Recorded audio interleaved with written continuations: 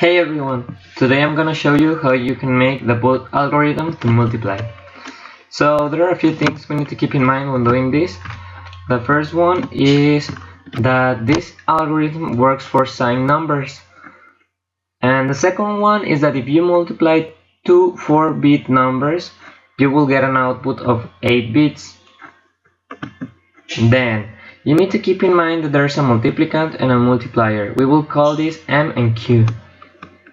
It doesn't matter which one it is, but we need to separate them, M and Q. So let's assume you want to multiply 7 times 5, and the first thing you want to do is transform these numbers into binary. The first thing to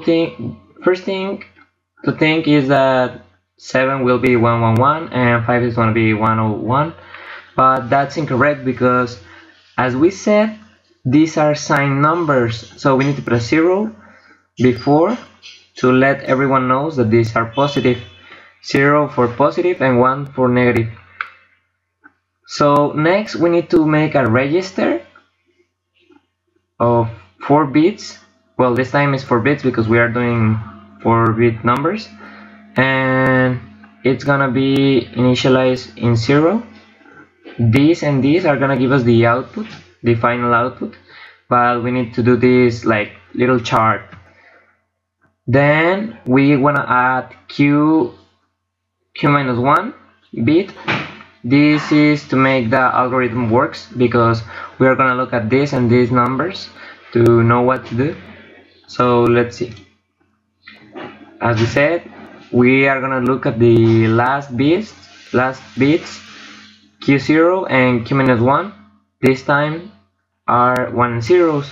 So this is a chart where are all the possibilities that we can get. So let's see. The first thing we get is 1 0. So 1 0 is A less B and shift. A is this one and B is M because here we have Q, and as we said we have Q and M, the multiplier and the multiplicand. So the other number that isn't here is gonna be B.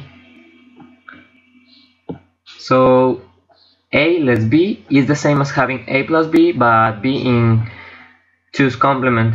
So we get the complement of B, and it's this one. So in the second row we are gonna put this plus this. So because it's zeros, it's the same. And in the next row we are gonna shift it. First we are gonna copy this bit because we are gonna change everything to the right. So 1 1, and then we start 0 0 1 0 1 1 1. Then we should take a look at the last thing we got. The last thing we got is this number. So again we check the last 2 bits and we get 1 1, and it's shifting only. So again we pull down the most significant bit 1, we copy that, and then we start shifting 1 1 0 1 1 0 1 1. So this is gonna be our output now. Then we check it again. We get again 1 and 1, and it's only shifting. So we copy this bit and start shifting 1 1 1 0 1 1 0 1.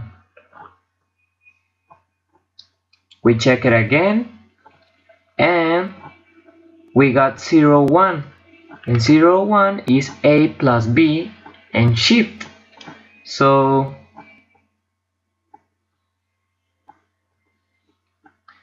again we are gonna add this 1 1 1 1 to 0 1 0 1. So in this row we we put the sum, and in the second we shift, and then we copy this one 0 and start shifting 0 1 0 0 0 1 1 0, and that's all.